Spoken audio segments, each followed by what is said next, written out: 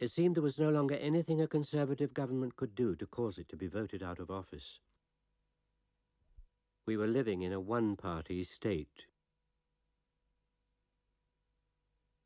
It is difficult to recall the shock with which we realized our alienation from the events that were taking place in front of us.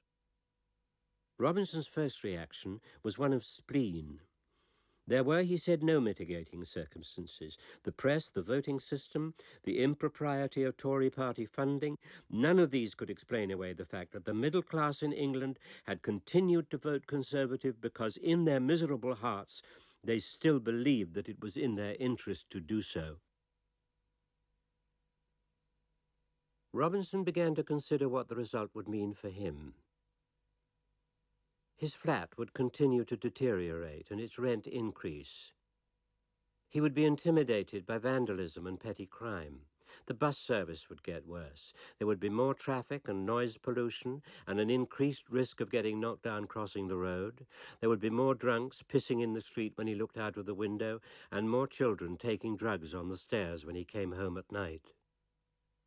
His job would be at risk and subjected to interference. His income would decrease. He would drink more and less well. He would be ill more often. He would die sooner.